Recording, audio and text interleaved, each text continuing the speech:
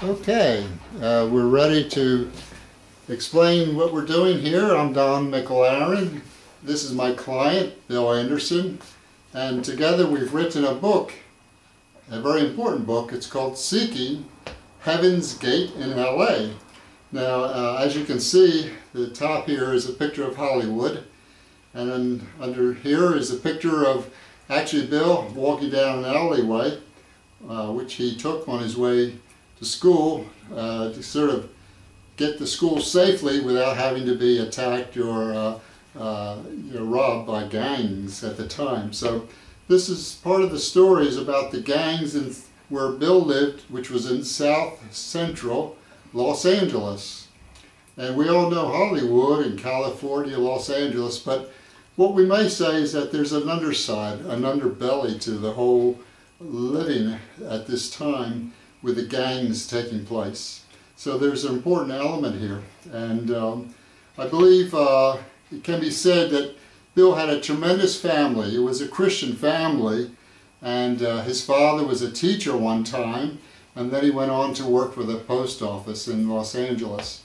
But one thing significant is that Bill's father actually stayed part of the family, which is a very good thing for the family and for a black family, because many times, unfortunately, we hear how black men have children and then they disappear, the men go off somewhere. But Bill's father was an outstanding example, and also he was able to participate in the church, and he had his children, including Bill, go to church every Sunday. So this was a good influence on Bill. However, as the book explains, there's a dilemma here. There's a conflict. Bill is spending a Sunday in church, but then he's got Monday to Friday where he has to deal with the gangs. And is he going to participate? Is he going to get involved as a gang member? So this is really his personal dilemma, and how he goes about trying to solve what he's going to do there in South Central L.A. Now, Bill, maybe you could explain some of the gang situation and the type of gangs. I believe it was the Crips is the primary gang in your neighborhood, is that correct? Yes, it seemed like it was the Crips. So the Crips they just popped out of nowhere, like my 5th grade year in school. After a while, you start seeing Crips written on the alleys and on storefronts, and you hear people talking about Crips. You know, Crips are there, Crips are here. Be aware of them, Crips. Until from the 5th grade to 6th grade in elementary school, you're reading, well, there was no problem with nothing like that. But the stuff hit the fan once I hit the 7th grade. And so what school was that in? Yeah, what school did you go to there? I went to Horseman Junior High School, and that school was infested with Crips. Yeah, and Crips were a little bit notorious even by then, because a couple things. One is they would sometimes sneak into classrooms or so just to hide away in the back of the classroom with certain teachers. Is that correct? Yeah. Yes, they would sneak in the classrooms in the back to blend in with other students during a sweep. A sweep is when the administrators are looking for truants and looking for people that are not supposed to be on the school campus, and people they know that's troublemakers. Right. And they do a sweep and they run to different classrooms or even run out to school. But they'll hide in certain classrooms where they know they can get away with it. Yeah. And not only that, they in some classes, unfortunately for the teacher, they would be even in the back there gambling or smoking or weed or something. Gambling and smoking, and sometimes weed. It depends on exactly where the class is at. If it's like on the back, where next to a street, you more likely to smoke weed. Something there. But they'll be careful about that too, because they know they don't want to get caught, so they try to be as smart as they can be, believe it or not. Yeah, right. Which is pretty good, though. They do a lot of clever things, believe it or not. Unfortunately, the young men involved with the gangs were smart, clever, but not for school or for textbooks and other things that they needed for real life. This is a tragedy in their own career. But he also said, besides this in the classroom problems, they also were problems becoming thieves, I guess, to other students at lunchtime. Yes, lunchtime was a primary time where they know they can get money from people, from students. Especially if there's a long line and they just come up to you and say, give me some money, you know. They know you had money because there's no way you'd be in line without money. Right. So that was a scary part of going a horseman, was going into line, especially, you know, if you have a free lunch ticket. Yeah, and so every day, I guess, there was always a threat of trying to go to school. Is that what you're saying? Every day there was a threat, and I don't believe that I went to school every day in the 7th grade, but I went to school there. I went to horseman every day. I went to class every day. I couldn't stay at home. Yeah. My father was strict. And, yes, right.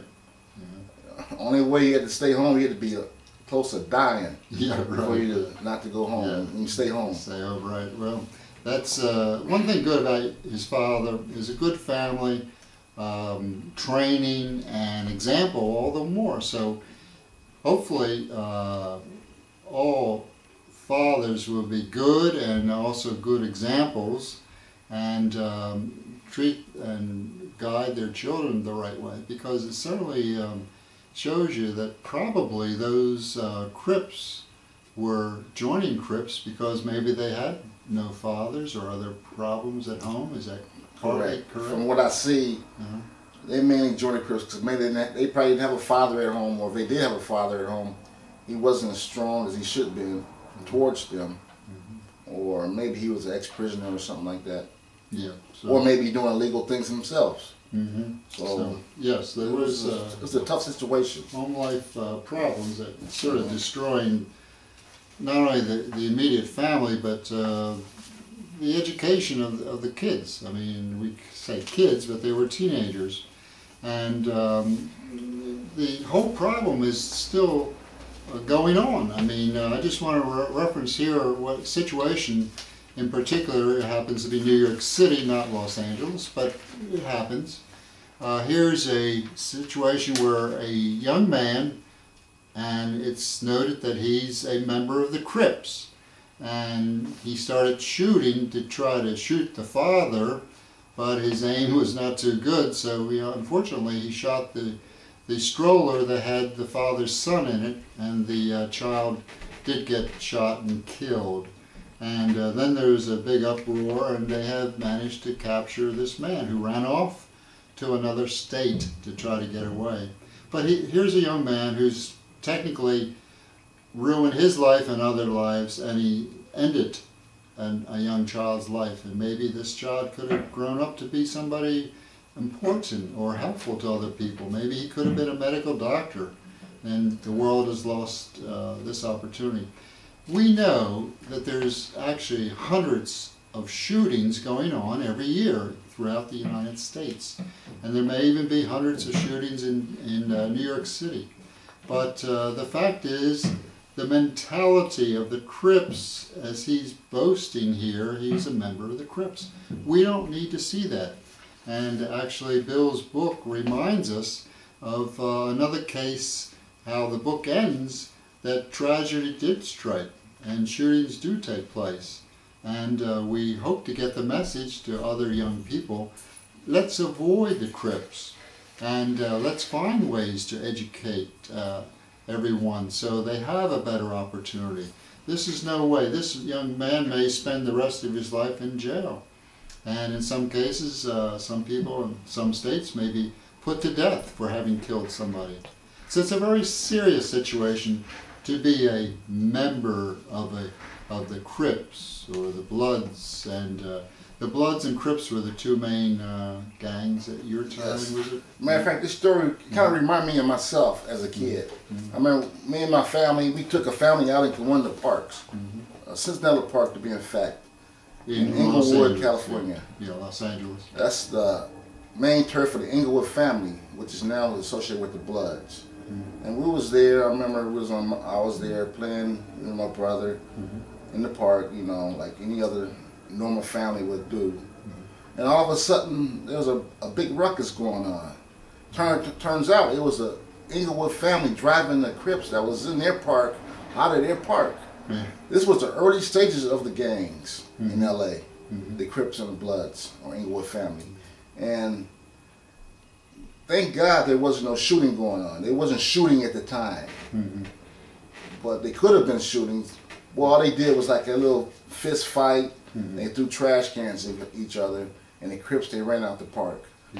But later on, they started shooting guns. And guns. And we was right in between that. When we was playing, if there was a shooting, I could have been shot. And I was about I'd say about 5 years older than this kid right here. Right. So we're going to get the message out with Bill's book, and Bill can be a speaker, or maybe myself.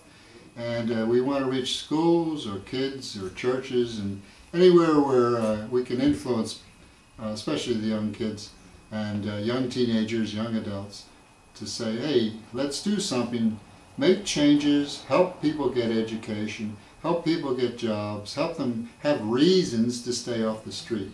And I thank Bill very much for working hard on his book, and now we have a finished book of over 300 pages. But it's a great story, and it's just an example that we feel we can help save lives. So we're going to be keeping in touch with anybody who wants to email us or call us or mail us, and we'd be glad to help you, your school, your church, whoever, and your young people. So we're going to do that. And in the meantime, I'm just going to turn this off, but we're going to relate to you by YouTube and other ways too. We have a website coming up. Okay, thank you for participating with us very much, and we'll be in touch.